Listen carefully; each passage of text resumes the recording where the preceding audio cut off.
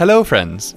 You need not keep your files before upgrading to Windows 7 from Windows XP. Your files are temporarily saved in the Windows.old folder.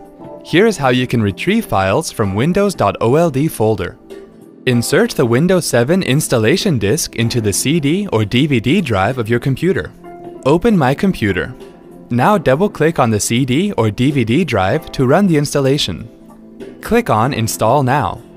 When the process of copying the temporary file starts, choose the update option you want. Now check the checkbox next to I accept the license terms and then click Next.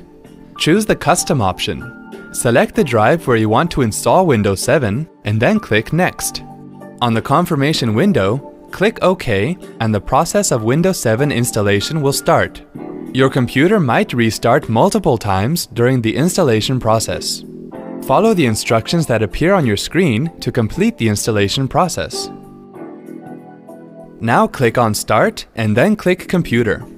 Open the local drive where you have installed the Windows 7 operating system and then double-click on the Windows.old folder to open it. Locate the data you want to recover and then copy it.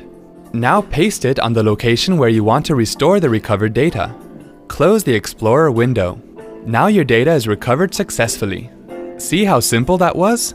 Thanks for watching.